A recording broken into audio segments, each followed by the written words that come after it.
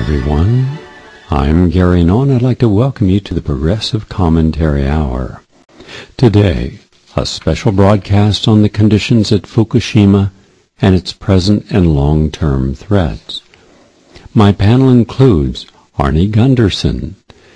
He is the founding chief engineer of Fair Winds Energy Education, a non-profit organization dedicated to educating the public about nuclear power and other energy issues. In the past, he was an energy advisor for 39 years of nuclear power engineering experience and a former nuclear industry senior vice president. During his industry career, he managed and coordinated projects at 70 nuclear power plants around the country. Now, an independent nuclear engineer and safety expert, Arnie has provided testimony on nuclear operations, reliability, safety, and radiation issues to the Nuclear Regulatory Commission, congressional and state legislatures, and government agencies and officials throughout the U.S., Canada, and internationally. In 2008, he was appointed by the Vermont Senate President to be the first chair of the Vermont Yankee Nuclear Power Plant Oversight Panel. He is regarded as one of the leading nuclear experts who is conveying the truth about the dangers of the Fukushima Daiichi plant and the global threats from the ongoing release of radiation. His website is fairwinds.org. From Sydney, Australia, we're with Dr. Helen Caldicott. She is perhaps the single most articulate and passionate advocate of citizen action to counter the nuclear and environmental crisis. She has a medical degree from the University of Adelaide and was a pediatric instructor at Harvard Medical School until 1980, when she resigned to work full-time on the prevention of nuclear war. She co-founded the Physicians for Social Responsibility, an organization of 23,000 doctors committed to educating their colleagues about the dangers of nuclear power and nuclear weapons and nuclear war. Dr. Caldicott has received numerous awards, was nominated for a Nobel Peace Prize by Linus Pauling, and has 21 honorary degrees. The Smithsonian has named Dr. Caldicott as one of the most influential women of the 20th century. She's written a lot of articles and books, her latest being Nuclear Power is Not the Answer to Global Warming or Anything Else. Her website is helencaldicott.com. That's CALDICOTT. And we're also joined by Professor Harvey Wasserman. Harvey Wasserman is a professor of history at Columbus State College and Capital University in Ohio.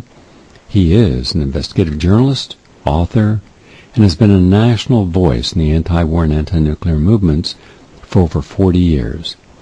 He is also a senior advisor for Greenpeace USA and the Nuclear Information and Resource Service.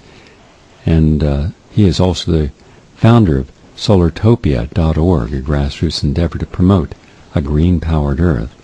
Among his many books are George W. Bush versus the Superpower of Peace, and his articles frequently appear in Counterpunch, Alternet, Nukewatch, Huffington Post. He can also be heard every Monday afternoon at 3 p.m. Eastern Time as host of Green Power and Wellness on the Progressive Radio Network. His website is solartopia.org. I'd like to welcome you all to our program. Well, thank you, Gary. It's Arnie here. Thank you. Gary, it's great to be with you. Good. As all of you know, the format is that I'll do an extended introduction, but then allow each of you the opportunity to really lay out your arguments without being interrupted. And then at the completion of each person, the next person will have a chance, if they feel anything should be added, to add something in, but I have special questions for each of you. I'm going to begin with you, Arnie. We have been witnessing the efforts to contain radiation at the Fukushima reactor site, worsening and higher levels of radioactivity released being reported. In fact, in July, there was a report of cesium levels spiking 9,000% in just 3 days, and the cause was reported as unknown. This past October, there was a burst in the radioactive water storage tanks That was followed by a report that radiation levels soared 6,700 times the legal limit. And by the end of October, water radiation had doubled, and early November, a report of over 800 tons of radioactive material pouring into the Pacific Ocean. The Japanese energy company TEPCO made the decision to start to remove the fuel rods. At the end of November, it had appeared that TEPCO and the Japanese government had thrown up their hands, and the news was reporting that they had decided just to dump all the nuclear waste right into the ocean. And finally, all the bad news on the ground at Fukushima was followed by reports of mass dispersion of radioactive waste reaching the coastline of other nations, the Arctic, the Canadian coast, the American coast, and beyond. And parallel to all this, there has been reports of adverse health effects as a result of expanding radioactive contamination. So, Arnie, as the nuclear engineer on our panel, share with us what you know for certain is happening on the ground at Fukushima, and tell us what the greatest risk and danger is at this moment as Japan makes efforts to stabilize the situation. Then second, before we discuss possible solutions, estimate for us whether the efforts being made are satisfactory or appropriate, and if not, why. The floor is yours. Well, thank you for having me, and hi to Helen and Harvey. The problems at Fukushima are not resolved, and actually began after the accident, because no one in Japan really spent enough money to attack the problem early on with the ferocity that it needed. So the problem goes back to Tokyo Electric being incapable of solving this problem. They're not an engineering company. But worse than that, it's that they never had enough money to do it right. And the Japanese government underfunded the effort all the way along, blaming Tokyo Electric and trying to claim that there was more than enough money there to solve the problem. So we have an incompetent company that was underfunded, placed in charge of the worst industrial accident in the history of the world. So the die was cast in April or May of 2011. Now we've got a site that is still just on the edge every day of being out of control. The tank farm, which is storing 1,000 tankfuls, each tank weighs 100,000 tons of water, is not seismically qualified, and we're one earthquake away from having that tank farm collapse and leak into the Pacific Ocean. Of course, the plant itself is already leaking into the Pacific Ocean with no end in sight. Tokyo Electric has suggested that they build an ice dam around the power plant, something that's never been done before, and something that's going to be done in 2015. So for at least 2 or 3 more years, we're going to have water leaking out of the plant. The last piece is that these buildings have been compromised by the earthquake and destroyed by explosions.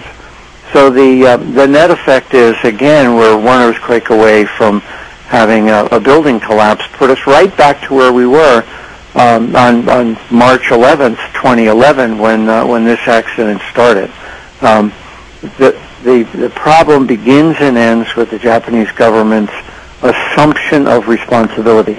And I don't think they really want to assume that responsibility, because they'd have to admit to their population just how expensive it will be. It'll be $500 billion. And when you're trying to start up 50 other nuclear plants, the last thing you want to do is have your population know how costly the accident was. As a follow-up, based on information you are receiving and reviewing, is there anything you'd like to add to the idea that the rest of the island is severely contaminated in different places, yet the people of Japan have been led to believe that it's not? You have 39 people living around the most congested area in the world, Tokyo, what are the plans if things get really bad? No, the people in Japan received an extraordinarily high radiation exposure and continue to receive that exposure every day. There's several sources of it initially, and that includes a huge noble gas cloud that covered most of northern Japan and was detected as far away as Vancouver. Now, after that, of course, there was iodine. That was improperly protected against. The Japanese knew there was an iodine release and didn't give the protective pills to their population. They were more concerned about a public relations problem than protecting the health and safety of their population. And the last piece is the hot particles. Japan, northern Japan, is loaded with hot particles. If it were a nuclear power plant, it would be called an RCA, a radiologically contaminated area. I was in Tokyo last year, and I took 5 samples in Tokyo over 5 days. I brought them back to the lab, and each of those samples would qualify as radioactive waste and have to be stored in a disposal facility in Texas if it were in the United States. But yet, the Japanese are just living with it. Just recently, a particle was found 400 kilometers, 250 miles away from the Daiichi site, and the activity in that particle was the equivalent, it's a very small particle, but if it were a pound, that's how the activity is measured usually, it would be 40 billion gamma rays per second coming out of that 1 pound of material. Now, thankfully, this piece is much smaller, but it's the size that could get lodged in a person's lung. So we've got hot particles that were absorbed by people's lungs. None of these things that I just talked to you about, Gary, have been included in the IAEA's dose calculation for the population. I appreciate those insights to start us off. Dr. Helen Caldicott, what is the Japanese government doing now to prepare for the worst if it should happen in order to protect the Japanese population? And then speak about the now unstoppable flow of radioactive material into the ocean, and what can you say about its current course due to Pacific climate and current conditions? Where is that radiation most headed? Well, to my knowledge, the Japanese government is really doing nothing to alleviate the situation, and as Arnie said, they're into saving money, and so is TEPCO. And it seems that TEPCO wants to make sure that its shareholders get decent dividends, and so they're trying to save money on this whole catastrophe as it proceeds. And so the whole situation is in the hands of incompetent people. In fact, TEPCO has given the Japanese mafia permission to bring in workers subcontracted to the Japanese mafia and other firms.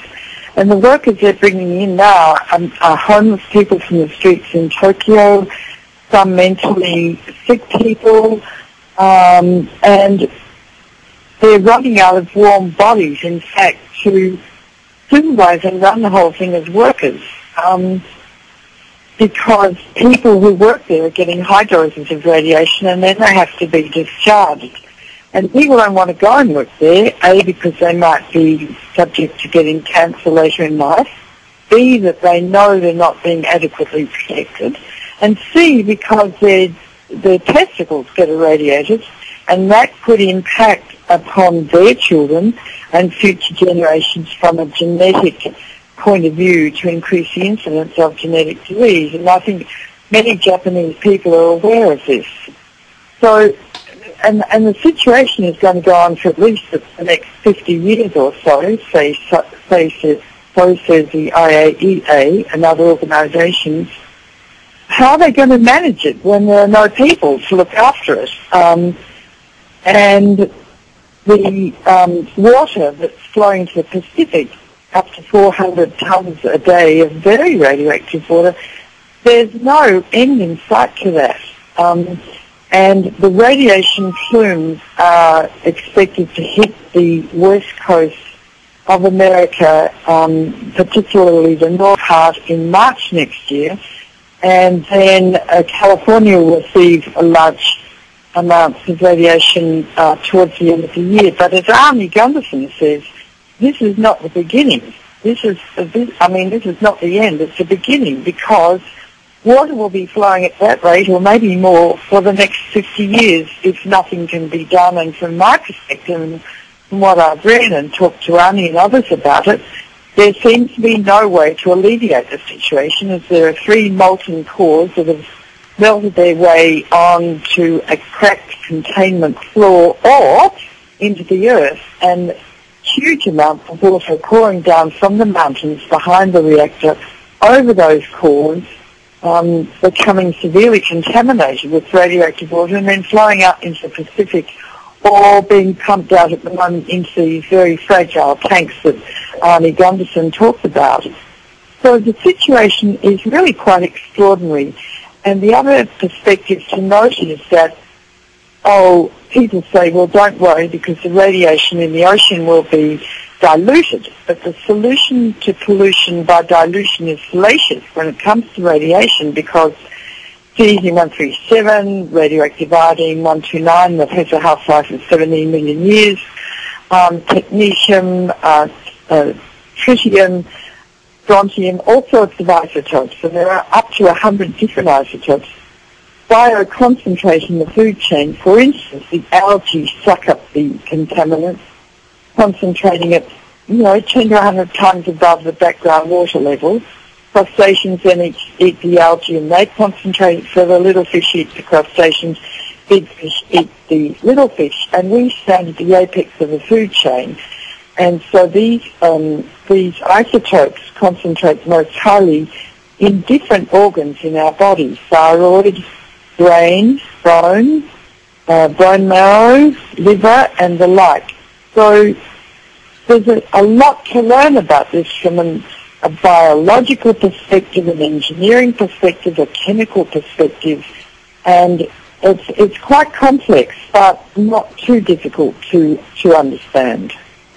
I appreciate those insights. The other thing to note is that, too, if you eat radioactive food, fish, miso, seaweed from Japan, or rice or the like that's being imported freely into America at the moment, it takes from 5 to 80 years to develop your cancer, because incubation time after being exposed to radioactive material is that time, 5 to 80 years. It's called the latent period of carcinogenesis. Whereas if I sneezed on you, within 2 days you'd be developing a cold and sneezing as well.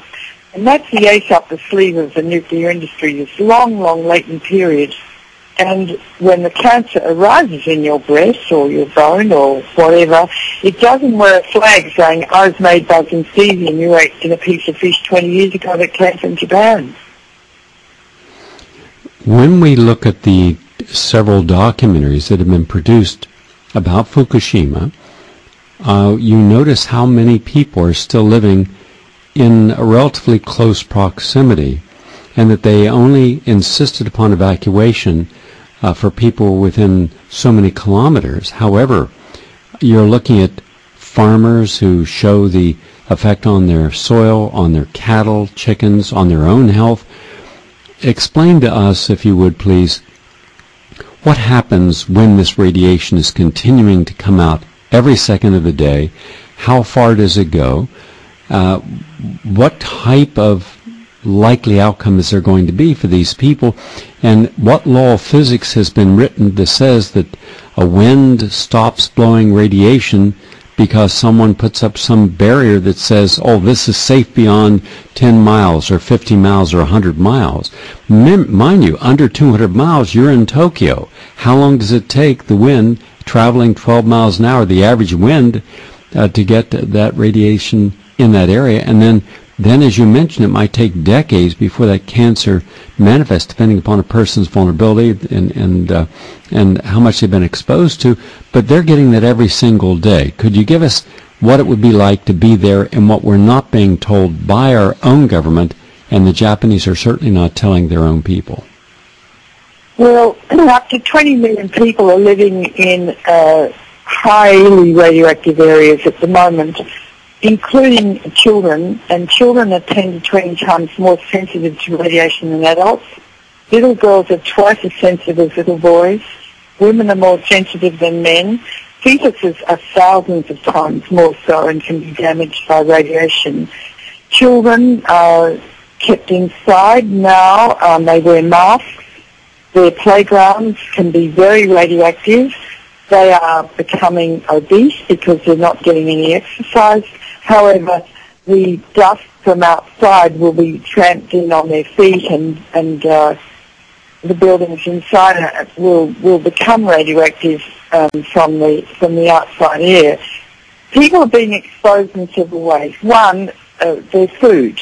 And the Fukushima farmers have been encouraged to start to regrow food. In fact, government officials the other day openly in front of the journalists started eating radioactive rice from Fukushima just to show it was okay. I mean, really stupid people who don't understand the medical effects of radiation. So the children and the parents are eating radioactive food. The isotopes will go to different organs, as I said, thyroid, bowel, liver, brain, etc., and later cause cancer. They're being exposed to from ground shine, which means that the radioactive elements like cesium and other elements on the ground emit really high levels of gamma radiation, which is the only thing really being measured by the Japanese government. So they're being exposed to external radiation from that. Also, if there are more releases from the reactors, they are exposed by being engulfed in clouds of radioactive elements and then inhaling them or swallowing them, or the gamma radiation impacting them externally. So you've got external radiation, internal radiation, and as Arnie said, areas in Tokyo are extremely radioactive. So, and nothing is being done to protect the people. In fact, the Russians were much more proactive than the Japanese and evacuated people pretty fast from high radiation areas. But because the Japanese culture is such that they're sort of pro-nuclear, number one, and they want to keep the nuclear power plants running. And because the population is so very dense and there's nowhere really to move people, although they could if they really desired, they've left the people in situ to be exposed. And so I think we have to extrapolate from what happened at Chernobyl. An excellent report by the New York Academy of Sciences estimated that by now over 1 million people have died as a result of the radiation emitted from Chernobyl. And if you extrapolate that now to Japan, where Arnie says 3 times more noble gases were released from Fukushima than at Chernobyl, and probably much more cesium and therefore other isotopes, and with a very densely populated area, you could extrapolate and say, you know, it's possible that over time more than 1 million people will die as a result of this ghastly accident. But it's not just this generation, you see, because the land will remain and the food will remain radioactive for hundreds of years. So it's ongoing damage to this and future generations, really, for the rest of time. One more Nuclear accidents never end. One more comment, if you would, please. We have done an analysis of the water tables, the aquifers, particularly the aquifer that is right underneath the area where Fukushima is, and a high probability that the radiation, a certain amount of it is going to get into the aquifer. And once an aquifer is polluted, there's no mechanism on Earth to depollute it of radioactivity, and that feeds a lot of the rice-growing area. And when we spoke with the Ralph Nader of Japan, this woman, about what's being done, and she said, nothing. And I said, but doesn't it make sense that since radiation is going to be in the water on the island, and that water is being used to irrigate food crops, and that people are going to be eating that food crops, they're going to be getting radiation from the food and the water, and the combination of these two over a period of time are going to be devastating. And her answer was interesting. She said, what do you think they could do? Where can they put over 100 million people? There's no place to put people. They have no way of getting them anywhere. Maybe they can make a deal with China to take over China's phantom cities, where China built some 60 cities that could hold over 64 million people. That might be possible. Maybe they could make a deal with Russia and over some of the islands that they had before the end of World War II. There are things that could be done, but no one's talking about it because people in Japan right now are afraid that it may be a worst-case scenario. So they're simply going about their life denying this. And I said, well, that's a very dangerous form of denial. And she said, yes. She said, but what are we going to do? What are your thoughts about at what point does Japan simply become uninhabitable, where there's so much radiation over such a long period of time that you start seeing the most vulnerable that you just discussed, adversely affected, the older generation? They have one of the largest older generations in the world now, and their immune systems are not vital, and so we could be seeing millions upon millions of people die, just as 1 million people died from Chernobyl. Your thoughts, please. Well, the thing is that cancer is pretty common, particularly in old people. In fact, cancer is kind of a disease of old age. The longer you live, the more likely you are to get a cancer. So it's common in a population. And so, to notice an increased incidence of cancer is a little bit difficult, although we're seeing it now amongst the children. We're looking at the children in Fukushima under the age of 18 and found that 58 children now have been diagnosed or suspected to have thyroid cancer. 58. The normal incidence of thyroid cancer in children is 1 to 2 per million. And that's the tip of the iceberg. So we are seeing unusual cancers occurring, and they will continue to occur. Other diseases too are caused by radiation exposure, like cataracts of the eye, diabetes, premature aging of children, severe congenital abnormalities, and there are indeed homes full of such deformed children, like thalidomide babies around Chernobyl. Other diseases of hypothyroidism, thyroid cancer, cancers of any organ, because radiation can induce cancers of any organ, and other very debilitating diseases. So it's not just cancer we're talking about, it's other diseases. And these will increase over time, but the Japanese government, in many of the prefectures, they don't even have a cancer registry to know if the cancers are increasing. The doctors have been told not to tell patients that their symptoms are related to radiation. I spoke to huge crowds of people twice in Japan recently, full of mothers who are desperate to know the truth. When I told them the awful things that could occur, they were so pleased to be told the truth, because no one really is telling them the truth. So they're in the most desperate situation. And what would I propose to do? I mean, I don't know. You raise a very valid point. Where do you move 100 million people or 30 million people from Tokyo or the like? Where do they go on this tiny little island? The situation seems to me irredeemable. And this is really what the nuclear age is about, not just nuclear power, nuclear weapons, nuclear waste, the whole goddamn thing, if I may use that word. I'm an Australian, so I can say that. It's absolutely impossible to try and work out what to do. And as Arnie, nuclear engineer, says, he really has no solutions. But from a societal point of view, first they have to recognise the dangers. They have to admit it. They have to do the research, the analysis, see what's actually happening to people on the ground medically, which they're not doing. And then they have to get a committee together and decide what to do about it. The United Nations should be involved. The whole world should be involved, especially if there's another huge release of radiation and much of the northern hemisphere becomes contaminated. I appreciate those insights. Global public health problem. We'll be coming back for some additional questions. That is Dr. Helen Caldicott from Sydney, Australia. Now we'll go over and say hello to Harvey Wasserman. How are you today, Harvey? Great, Gary. How are you? And thank you so much for doing this show. You know, it's amazing. PRN is here doing this. No other networks, no other media is even beginning to talk about Fukushima at this point. So we thank you for your powerful and courageous voice here. Thank you. I want to start by reading something that we're not getting in the United States.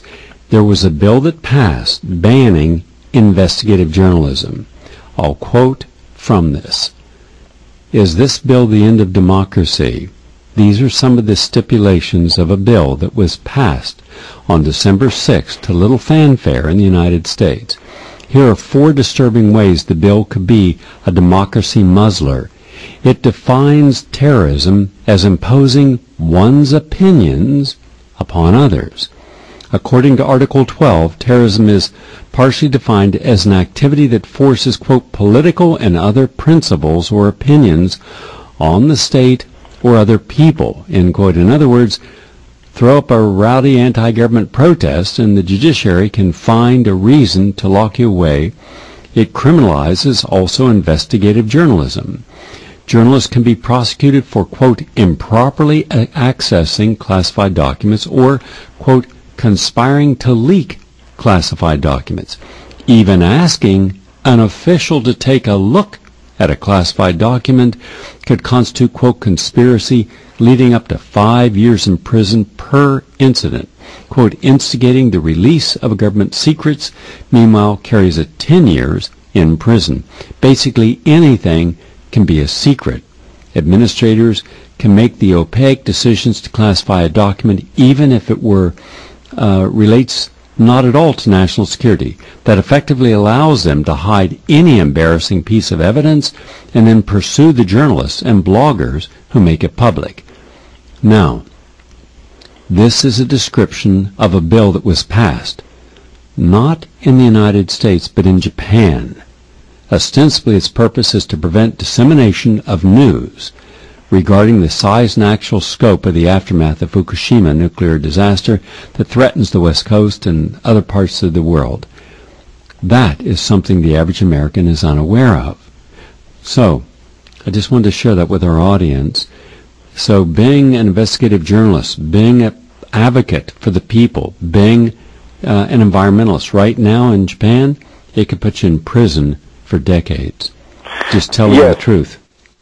And they did this a year ago. They arrested a Japanese professor, threw him in jail without trial or hearing for 20 days, merely for criticizing the Japanese policy of burning, incinerating radioactive waste in the open atmosphere, for God's sake. So this is, Gary, a very, very disturbing development here.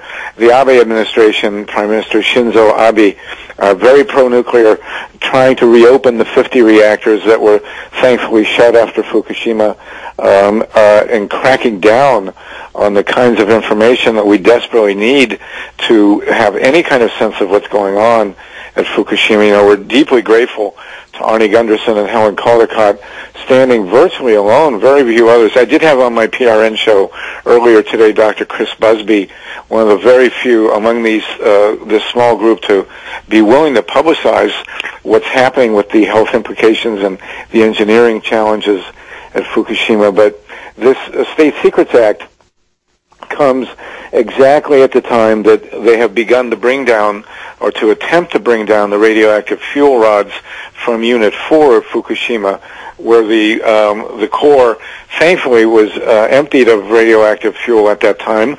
We had 3 meltdowns and explosions, as you know, in Units 1, 2, and 3. Unit 4 has had a tremendous number. We're not even clear on the number of hot radioactive fuel rods suspended almost 100 feet in the air in the fuel pool that's designed by General Electric, and there are 23 virtually identical reactors in the United States with the same crazy design. So they've begun the task of bringing them down, these fuel rods, and we can't know what's going on. It's essentially a state secret, And as Arnie Gundersen has pointed out so eloquently, since the accident, a misfire in the bring down of these fuel rods at Unit 4 could lead to a terrible catastrophe. And so yet we won't know. In fact, TEPCO, Tokyo Electric Power, made a public complaint about news helicopters that were flying over trying to film the bring down of these fuel rods. Why should this be necessary? Why don't we have saturation media coverage of this going on, so that at least the experts around the world who could conceivably contribute to this desperately important event could at least know what's going on? But as we've said, this State Secrets Act has now come in at precisely this moment, and I will tell you, and I've posted articles to this effect at nukefree.org, which I edit, nukefree.org. There are legislators, national legislators in Japan who have used the term fascist to describe the State Secrets Act, and Asahi Shimbun, one of the largest newspapers in Japan, has compared this to the civil liberties situation in Japan prior to World War II.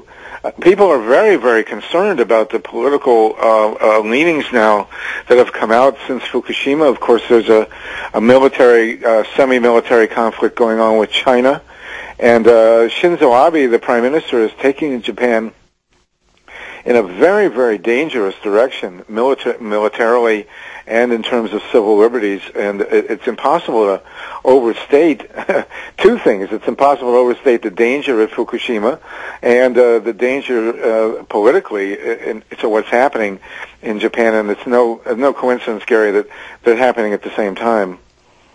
Give us an understanding of the cover-up of the Canadian government on how bad the starfish, salmon returning, whales, there's all forms of porpoises and sea lions all dying or getting very sick. And this has been downplayed, but the evidence is there. So from Canada and Alaska and Northern California and Southern California, we're seeing the effects of this radiation, even in Hawaii. I have friends who live in Hawaii, and they're telling me that none of the people that they know would eat any of the fish, that historically they wouldn't have a problem because of the radiation damage from Fukushima, because a lot of these fish can swim thousands of miles. Tell us about the story that we have not been allowed to know the truth on. Well, we're seeing what appears to be, and I use this term advisedly, an apocalyptic situation in the Pacific Ocean. We've had a horrific disintegration of starfish. No one's seen anything like this. These starfish are just literally falling apart all along the west coast of Canada and the United States. There's no definitive explanation for why that's happening, but it's happening coincidentally at the same time with disappearance of salmon, of sardines, reports of problems with killer whales, the disappearance of pups, sea lion pups along the California coast. This is horrifying. And I will tell you, on my show today, the Solartopia show, Dr. Busby, I asked him what he thought might be the cause of a heightened death rate that's been found by Joe Mangano and Dr. Jeanette Sherman shortly after the Fukushima accident in California. And he attributed it to the likelihood of iodine-131 crossing the ocean, coming to the United States within 4 or 5 days, which we know it did, and the iodine, therefore, going to the thyroids and causing certainly an increased death rate and other problems among newborns in California, or embryos of fetuses in utero in California and the rest of the West Coast shortly thereafter. Now, we're getting a great dismissal, of course, from the nuclear industry, from the apologists, from the New York Times, from other, corporate media, saying this is not possible, that the doses are too small. It's nonsense, as I'm sure Helen, and both Arnie and Helen can tell us. These things are real. They are happening to us. And I'll give you some historic evidence. First of all, for the past decades, for many decades, right from the start, the nuclear industry denied that a nuclear reactor could explode, a commercial reactor. When Chernobyl exploded, they said, well, that was a Soviet reactor. It couldn't happen to American reactors. And now, of course, we've had 3 meltdowns and 4 explosions in American-designed General Electric reactors at Fukushima. Simultaneously, after 3 Mile Island, the nuclear industry denied for 9 years that the fuel in the core of 3 Mile Island Unit 2 had melted. And finally, a robot camera went in there and discovered that, yes, in fact, much of the fuel inside 3 Mile Island had in fact melted. And these kinds of denials continue with the radiological impacts. And thankfully, we've had Helen and Arnie to show us that this stuff is in fact related to Fukushima, and it's getting worse. And Gary, we are in a really, really serious problem here. We have the government of Japan refusing to even allow the world to know what's going on, let alone have the world community come in and help with the situation. Follow up: why would our president and those people in the Environmental Protection Agency and the USDA and the FDA, who's responsible for overseeing food that comes in the United States, why would they be saying that there is no problem? Well, let me turn this over to Helen in a second, but we remember that President Obama got on national television 5 days after the explosions at Fukushima and said that the radiation would not come to the United States and would harm in any event would harm no one. And this administration has continued to push money, $8.3 billion loan guarantee for 2 reactors in Georgia, hundreds of millions of dollars now from the Department of Energy to promote new so-called smaller reactors being funded independently by Bill Gates and Paul Allen and Richard Branson, who sits on the board of CNN, by the way, which ran a pro-nuclear infomercial recently. So these people are all are vested in the nuclear industry, and they don't want to see their investments go down. And as John Goffman, the former chief health officer of the Atomic Energy Commission, said, that they put their investments before the public health. And, of course, no one is better qualified to talk about that than Helen, who is trying to jump in. So, Helen, proceed, please. Harvey, I just wanted to say that, we're seeing these starfish die and paucities, whales and salmon and the like, but you can't extrapolate. You have to measure the radiation levels in the fish that are dying and the salmon and the like to know what's going on. You can't just say, it's probably because of Fukushima. As Tim Rousseau said, who's an evolutionary biologist studying birds and wildlife in the exclusion zones of Fukushima and Chernobyl, we have to have the data. And therefore, it's imperative that scientists start testing the fish to find out what's causing it. I think that the levels will be so low that it's not related to radiation at all, and there must be some virus or something, or there might be a synergistic reaction with radiation and viruses and immune systems. Nobody knows. So we mustn't extrapolate too far from known data, number one. Number two, the Mangano-Sherman stuff, there is some evidence statistically of babies being born with low thyroid levels. It's called hypothyroidism, possibly because the mothers inhaled radioactive iodine from Fukushima during the accident while they were pregnant and went through their placentas into the fetus's thyroid. But there wasn't an increased incidence of infant deaths as far as I know statistically. So we've got to be terribly careful because the nuclear industry is very powerful. It's got loads of money, as you've just said, Harvey, and they'll shoot us down if any of our data or statistics are not accurate. And let me add to that, Helen. The nuclear industry denied vehemently after 3 Mile Island that any radiation had come out that could harm people. And yet I went into central Pennsylvania a year after the accident at 3 Mile Island, the worst week of my life, and I interviewed people throughout central Pennsylvania. And we also, there were studies done by the local newspaper, the Baltimore News American, of the impacts on animals in the area. And it then came out, which are very clear, both in human terms and in terms of what the animals happened. And then it came out that, in fact, the nuclear industry did not know, and does not know to this day, how much radiation came out. And so to get to Gary's point here... Yeah, that's true, but a lot of radiation came out at TMI. We know that, and there were two-headed calves born and deformed plants and which I saw, by the way. An increased incidence of cancer. We know that, but the radiation levels in the water at the west coast of America are very low, not the same sort of radiation levels to which plants, animals, and people are exposed to at 3 Mile Island, Harvey.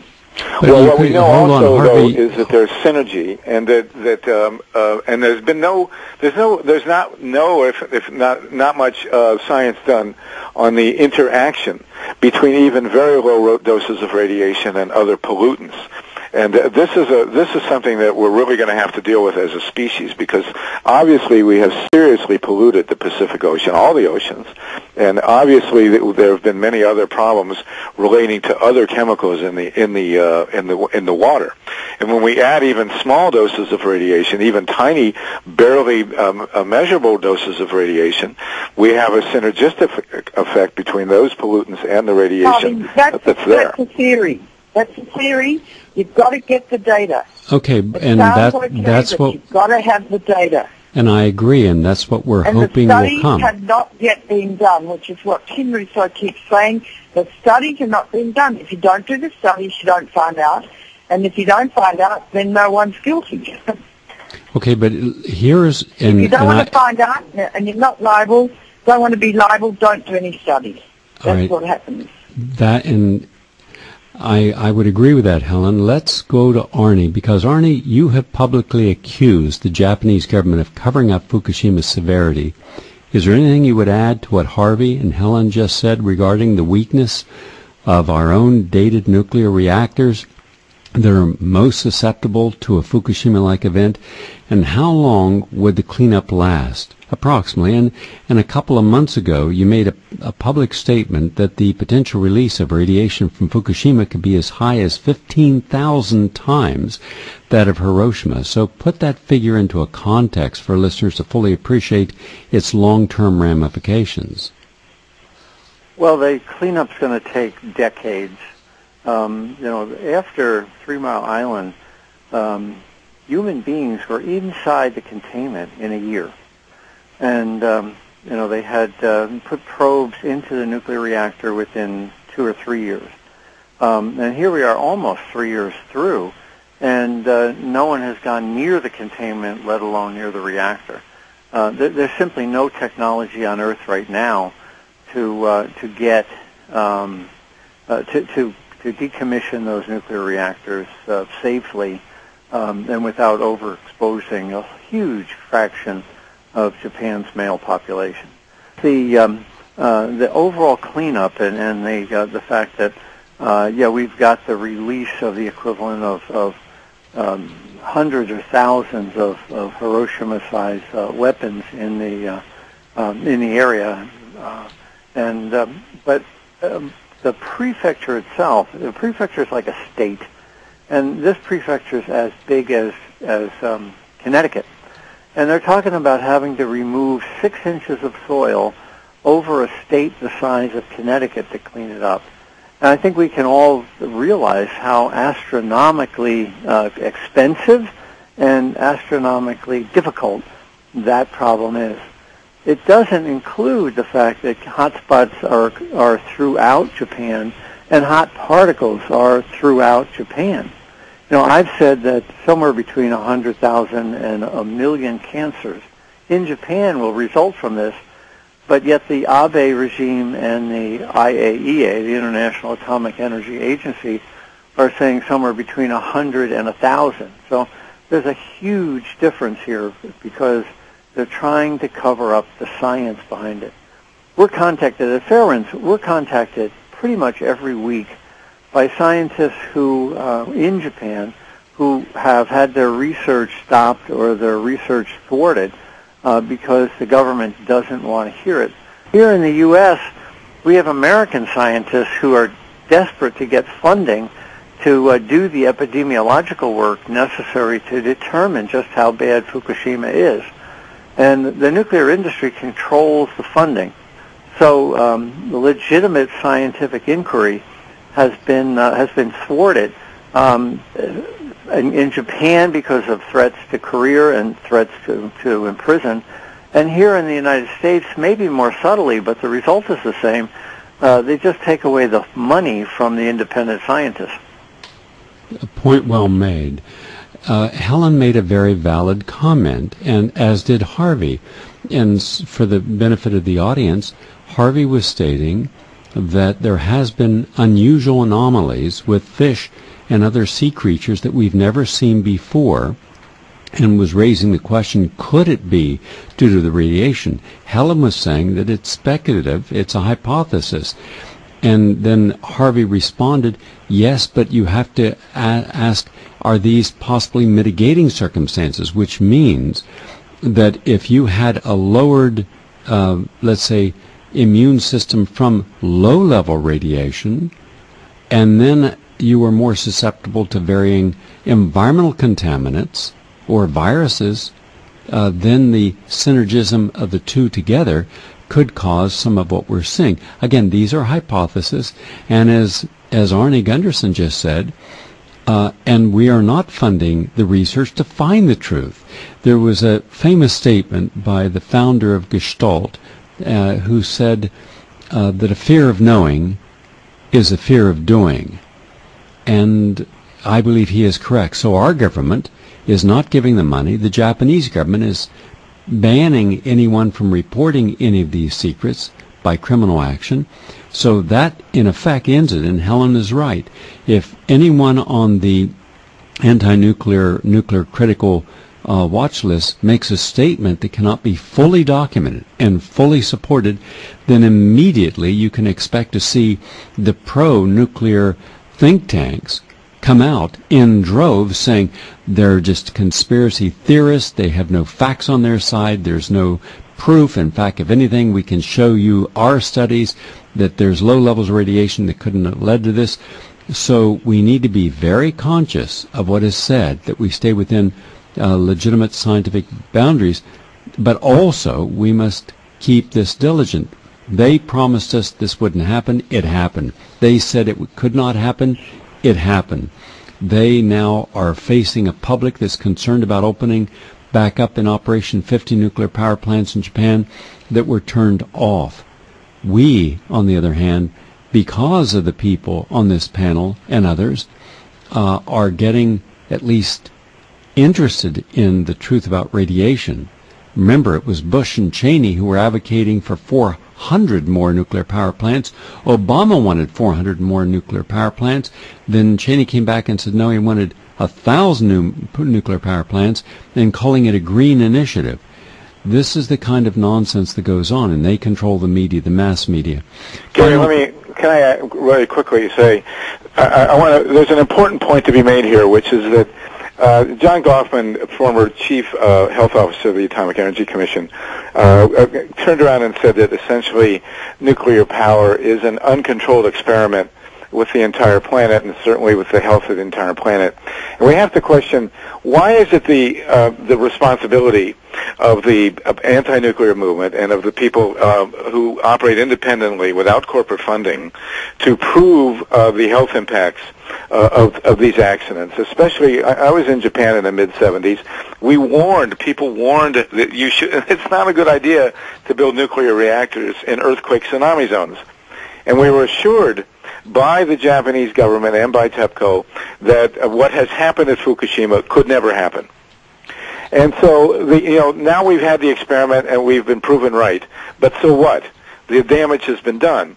Similarly, why is it the burden of the general population, without the benefit of corporate funding, to prove the health effects of these accidents? These are products which have been introduced into the ecosphere without any prior testing.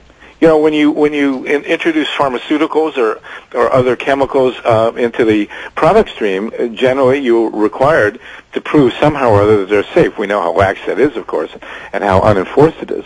But here we've had more than 400 commercial reactors opened within our ecosphere on this planet with the presumption that if something goes wrong, it's the victims who have to prove that there's a health impact, whereas these products have been introduced with no real assurance that they're actually safe. The whole thing has been turned on its head, and it's literally insane, and it's killing us. And I thank you so much for doing this show, Gary, because, you know, that's another point. You are the only one out there doing shows like this in what's a global crisis. It's astonishing. It bothers me as well. This should have been on all the major networks. This story doesn't go away because the cameras are turned off and another crisis has gotten our attention. We're out of time. Arnie Gundersen, Helen Caldicott, and Harvey Wasserman, thank you all for being with us. We appreciate it.